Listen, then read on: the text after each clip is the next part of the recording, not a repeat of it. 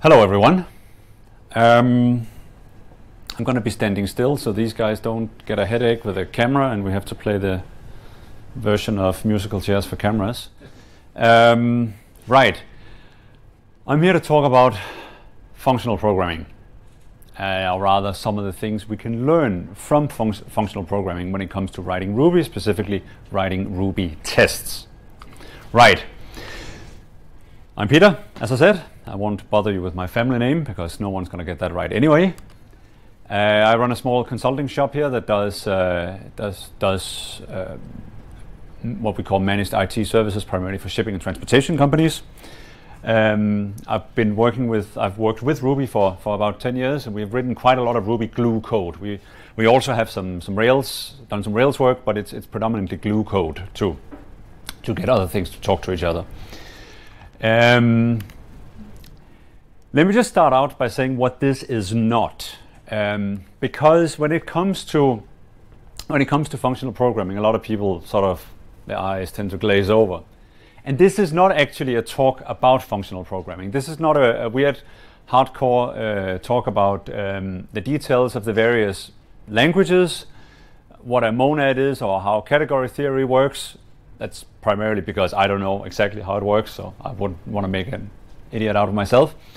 We're not going to talk about how certain things are, how a method really isn't a function because people define a function as something else than what we Rubyists think that it is. It's also not about how you can't actually do anything because as long as you're talking pure functions, you don't have any side effects. Without any side effects, nothing really happens. So this is really a lot more about. Oh right, and then lastly, this is not a practical talk in the sense that here's a gem you can install. Once you do that, then everything is just going to be nice and easy. This is much more of a mindset talk, so to speak. So there are some sound functional programming principles that you can apply, and it can make you think about certain things in a certain way that will help you. I guarantee. Whether I can bring it across is something completely different, but there are definitely principles behind it that will make sense to you. It will enable you to write better code. Whether you actually do write better code, again, is something different.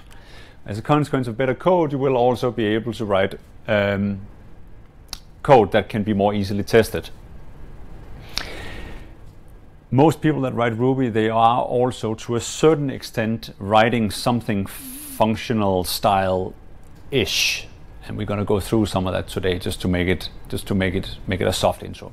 But like I said, this is this is planned to be a soft and smooth intro into this. If you have any questions as we go along, please just ask. We have a fairly small crowd, so that there shouldn't be an issue. We're also okay on time. If there are any mathematicians amongst you who get pissed off when I use the wrong word, please tell me afterwards.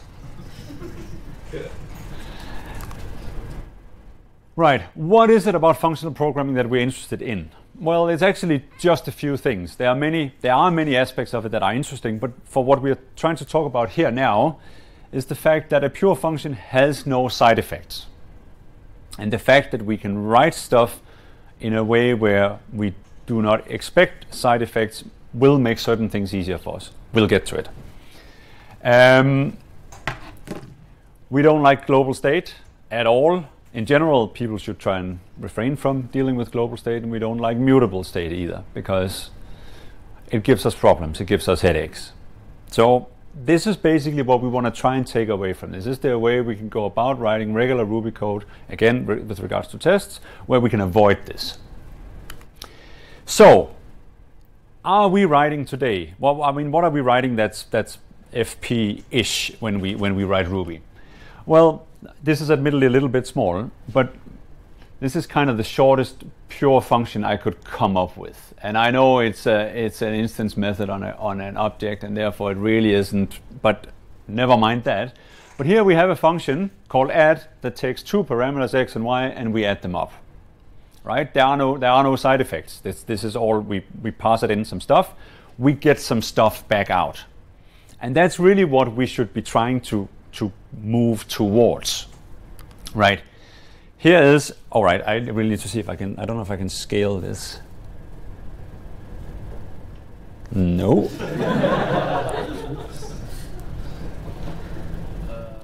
Yeah. Can you see? I know it's a little bit small. Oh, it's up there as well. Oh, that's cool. It's still really small though, but anyway. You guys, you're just going to have to bear with me. So what we do here is, right, we just take we have an array and we just assign some values to it. It's really quite straightforward. We could write a for loop like we would do it in C as an example. Nobody really writes for loops like this in Ruby, but you could. There's really not much preventing you from doing it. You cycle through it. You could also write this in a sort of in a slightly more Ruby-ish way. Again, you probably wouldn't, but you could. And then there's the sort of the more common Ruby way again, where we use the each function and we pass in a block and then we print out the contents this way. Or of course the better version, which is where we call join on the array, we tell it how to join, and we put that out afterwards. Right. So this is actually, if you're sort of really being strict about this, then we have the traditional imperative way of doing it. We have that up here, and we have something that's almost really functional program-ish down here, and even to a certain extent down here as well. So we're actually doing it. We are already doing it. It's not really something to be too concerned about. It's everybody knows this stuff. Everybody has written some variation of this before. If we are doing something with a file, again, we open a file, we pass in a block, we do some stuff with this, and this is again within the paradigm of functional programming. We can do some stuff with arrays again, where we say, well, we want to double the output. We want to multiply each item in here by 2. We could do that by defining an array outside and then loop through them and then multiplying them. We're probably not going to do that. We could also call a map function on it instead. And because this is Ruby, we can chain functions. So we could even, if we really don't care about the variable called doubles, but we just care about the contents of it, we could even do something where we then again pass in, run each, and the output of that array that gets created by the map function, and then we do something with that. So again, this is very standard, very straightforward Ruby. Everybody would have written that in some shape or form, but again, it is functional programming-ish. Right. There are some problems with this, and that is that we have to think slightly differently about it. If you come from you can always, if you're looking at Ruby code that's written by someone who has a background in something else, you can always see it straight away. It just looks wrong. I mean, it's syntactically correct, but it just looks wrong. And again, we have to think about certain things in a different way, and that is problematic for some people, or at least until you get your head around it. But one of the problems we have is something like mutable state, because mutable state is very nice for certain things. It allows us to do something in a certain way. So here's a fairly common way of, we have a class called widget, we have an instance variable called options, and let's say we want to create some tags for this particular thing, and we want to be able to do that based on some options. So we have a tags function. We define a variable. Again, we set that to an array with some contents, and then we look inside this instance variable options if a particular flag has been set, and if it has, we add the not cool tag to the existing list of tags. There's nothing wrong with this. This is a perfectly fine way to do this. We are mutating state because we still have that same variable that we are touching, which we technically shouldn't do. But the problem is that if we were to write this, well, let's say we wanted to make a few additions to this, so we have now here version 2 of this. So now it's no longer just not cool. We also have a few other tags that we may want to be adding based on these options. So now we loop through this list of symbols, and if the corresponding option has been set, we add that to our list of tags, which we then return down at the end.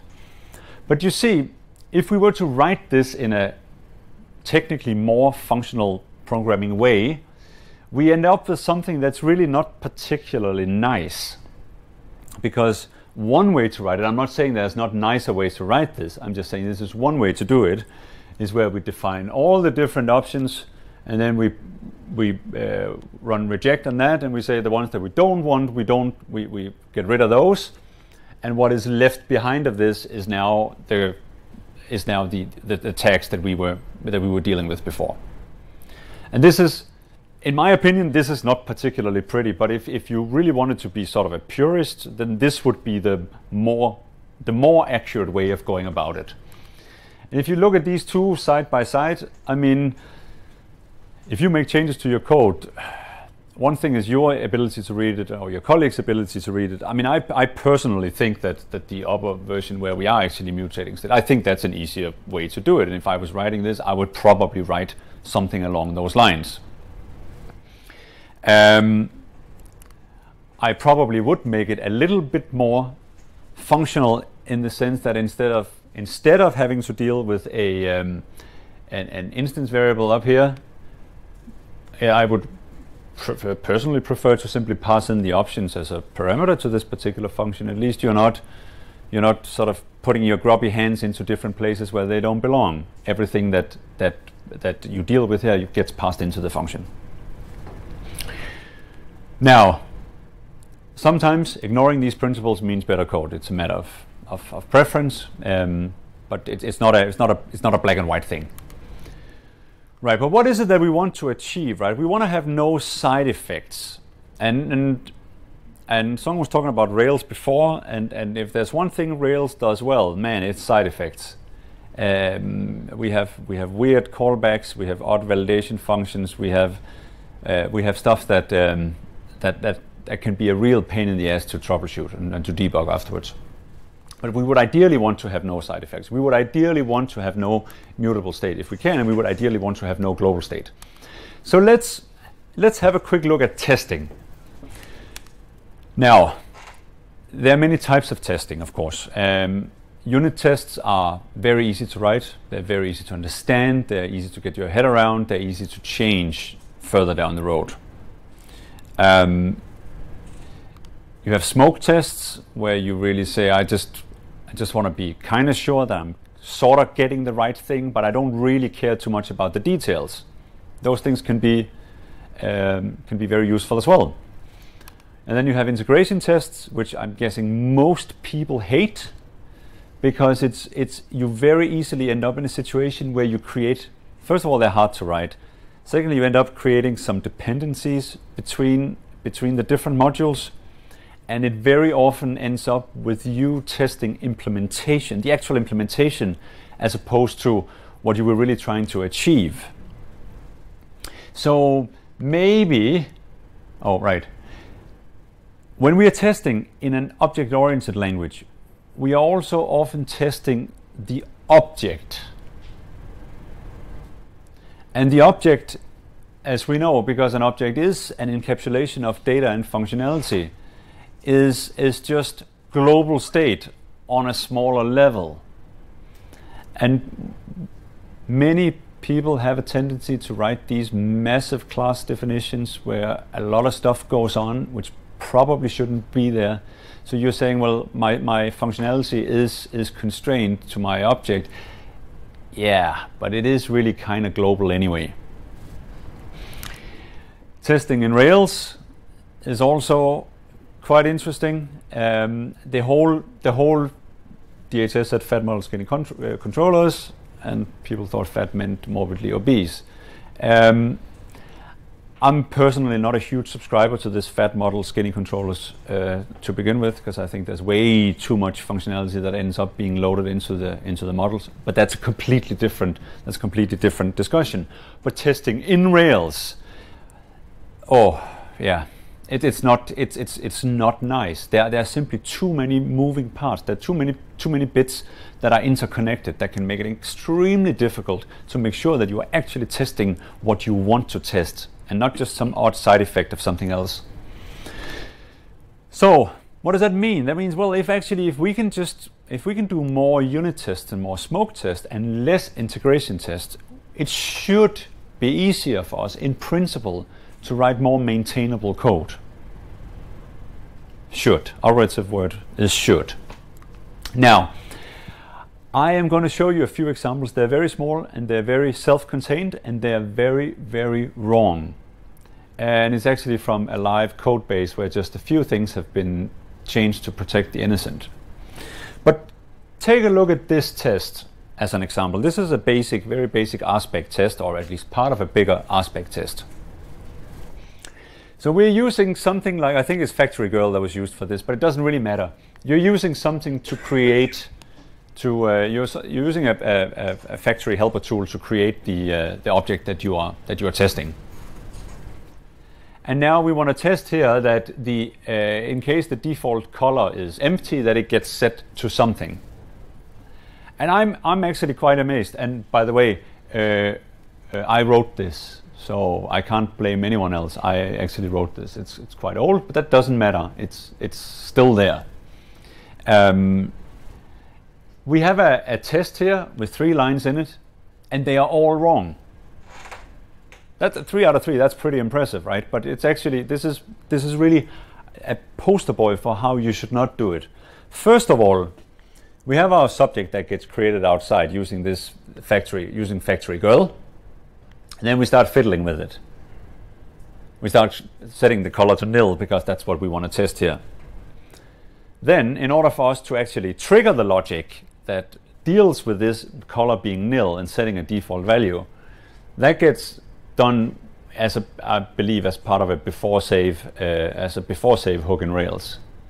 So we have a weird side effect of us actually saving something. There's data that gets assigned. And then finally, at the very end of it, where we test our expectation, we are now looking for an implementation detail because we are saying specifically that we want that color to be the symbol red, which really doesn't make any sense. That is just an implementation detail. It doesn't matter. But what functional programming teaches us about not sharing state, not having global state, and not having any side effects is something that sort of gets us towards this instead. We create the object here that we want to be testing against, and as part of the creation we make sure that the color is set to nil. We don't try and change it after the fact. Ignore subject save for now. And then finally we obviously test here. We're just testing that the color is now no longer nil, because again the red was an implementation detail. We don't care what it's set to, we just care that it gets set to something. And that's really what we should be testing. That's what we should be testing for. Any questions so far? Or are you just blown away about how interesting tests are? Yay! No?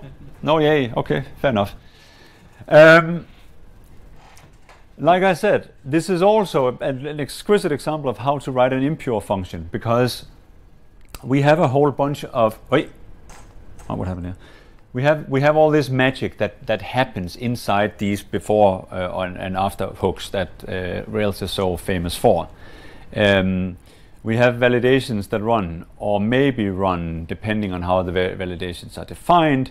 We have this peculiar chain of events that can get triggered and maybe get aborted halfway through if something fails. So there are better ways to deal with this, but we're not. If you go for those of you who are coming from Red.Ruby, I would strongly recommend you are there for Nick's talk on Trailblazer, where he covers a whole bunch of this stuff, which is really phenomenal source that solves this specific problem. But in general, the way to approach this, the way I see it, is, well, any time you're dealing with any data that gets sent back and forth, every time it gets processed, the rule is that you should just ask yourself, can I make this a pure function? Can I provide everything I need for this particular function without having any side effects? If you do that, it will be easier for you to write, it will be easier for you to maintain, it will be easier for you to test. With OOP, there is shared state. There really is no way around that. But it doesn't mean it has to be global. Try to keep it relatively local. Future you will thank present you for that. And there are some more questions you can ask. Can I make this smaller? Do we have all arguments provided? Can I avoid state at all? And are there any side effects that can be avoided for this? And this is not rocket science. In all fairness, this isn't really about functional programming either. It is really just about sort of sound engineering practices. But it's one of the things that at least we can learn if we try and approach this from a functional mindset. If you want to check some of this stuff out, like I said, the Trailblazer talk at Red.Ruby will be awesome. If you haven't read the book, I can also recommend you get the book. I'm not getting a commission, but I should.